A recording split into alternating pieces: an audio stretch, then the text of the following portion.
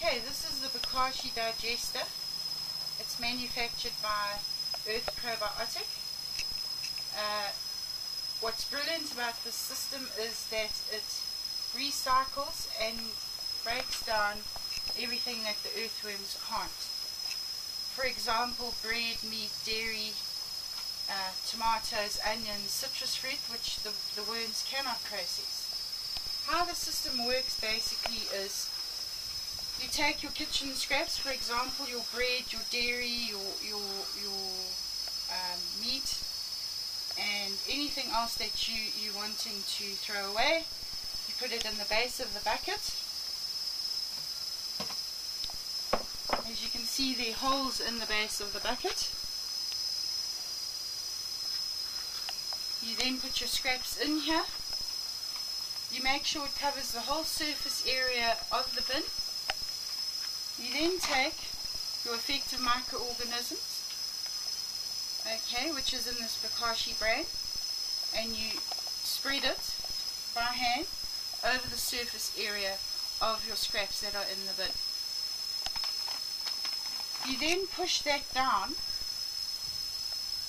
and you seal it. The way this works effectively is that it does not need oxygen, so it's in an anaerobic system. You then produce more scraps. You put it in layer by layer by layer. When the bin is full, you then seal the bin and you put it aside for 2 weeks.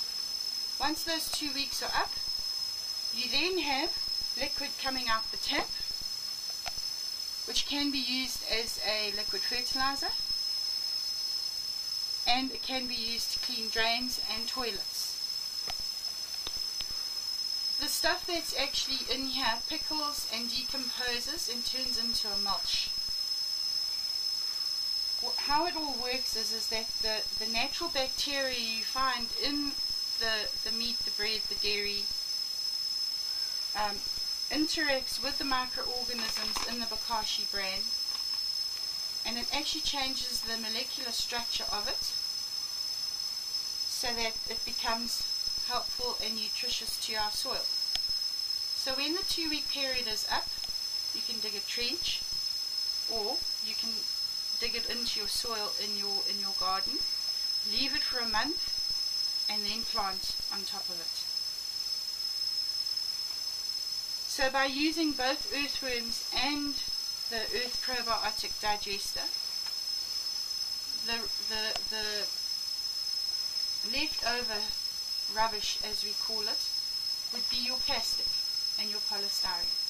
Everything else has been processed either by the worms or by the Probiotic Digester.